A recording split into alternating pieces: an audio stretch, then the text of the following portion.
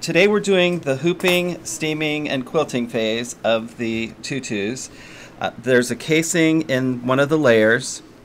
You can see here it's put on, zigzagged on. It actually makes a casing that the hooping then just slides through.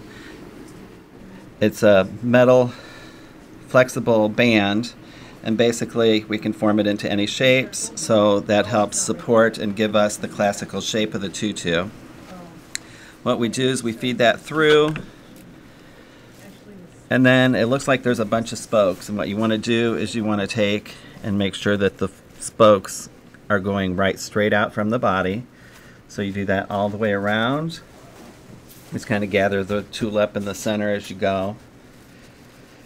And then once you get that done, where they're all kind of going right straight out and kind of an even spacing, then you take your iron and you want to steam it.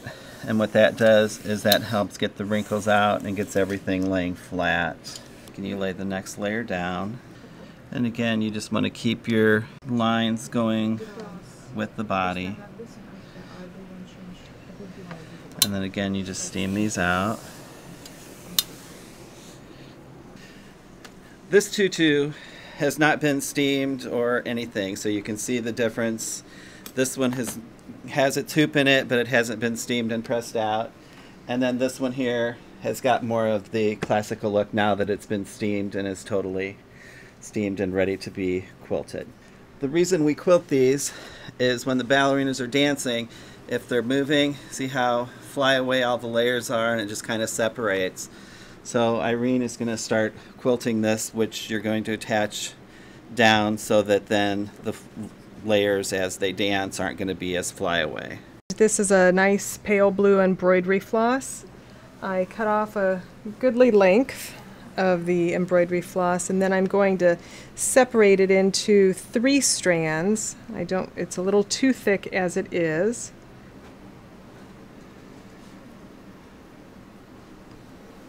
Oops. And I'm going to use a very long needle with a large eye for this step. I'm only going to thread a tail through because I want to use just the 3 strands for this first step. I put a knot in my embroidery floss. And what I'm going to do first of all is I need to take a tack all the way through the skirt about 3 inches away from where the bodice attaches, and that's going to continue about every 5 inches around the entire bodice. So I'm going to start on either side of center front, and I'm going to go ahead and make my markings so that I can have it tacked fairly evenly. So in this step, I'm going to go from the underside of the tutu, and I'm going to come directly up through the layers where my pin is marking.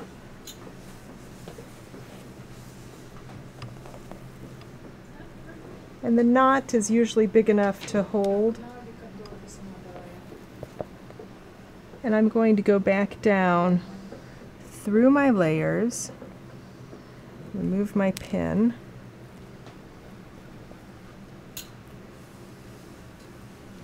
and the key here is that we do not want the tutu to dimple.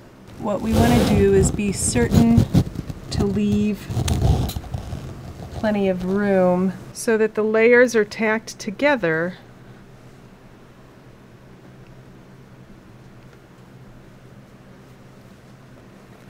just held together with depth so that we don't have any dimpling. Once it's tacked through on the underside, we're going to knot our floss, being careful again not to pull it too tightly. So you sort of tie it off and then let the floss create another loop so that our layers are together, but we have not created any noticeable dent in the tutu. So we're going to continue that step in all of these spots. Once that is completed, we will turn the tutu over and we will start quilting it. We're going to quarter the legs first. So the center of the back legs and the center of the front legs going in a line directly out, in a radius line directly to the outer portion of the skirt. So again, we're working with the embroidery floss. Before we get to the shortest layers, I'm going to start at the outer portion of this layer, and I'm going to sew also through the next layer. So I'm just going to take a little stitch, and what I do here is I feed my needle through the end of my floss to catch the knot so that it basically catches onto itself. I'm going to go down over the edge of the pink layer, through the yellow layer, and then all the way down through the blue layer. And I'm going to feed my needle up through the blue layer just at the edge of the yellow layer. It's really nice that we're working on tutus that are multicolored because you can see this detail a little better. Now I'm going to take a little back stitch in through the yellow layer, down through the blue, and I'm going to pick up the pink layer that is further down than the blue. And repeat the process by feeding the needle out at the edge of the blue, up through the pink, and again, not pulling my floss too tightly. We're just wanting to tack these layers together and get the edges sort of glued down to each other. I'm going to take that back stitch again down through the blue and pink, and this time I'm going to go grab the yellow layer, which I'm not going all the way around the hoop. I'm only grabbing the layer of tulle, and I'm going to come out again at the edge of the pink. You have to gather all this down to this layer. Oh, okay. And then what you want to do is you want to make sure. And I'm going to take my back stitch over the edge of the pink, and I'm going to go down through the yellow and the next layer of blue, again coming out at the edge of the yellow, taking a little back stitch, and this time I'm going to take one more stitch that goes all the way to the outside of the tutu. Right. Well, that's what I'm wondering if I've got. And I'm going to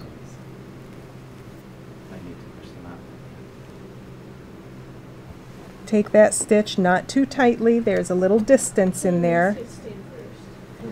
And now I'm going to make a little knot here in my yellow layer.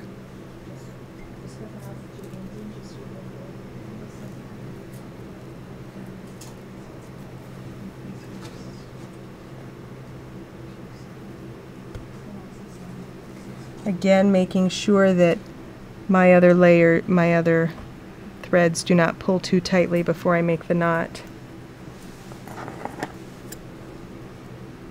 And snip the floss off closely. So now we have all of the edges attached to one another. And from the outside, that helps to keep everything firm and secure.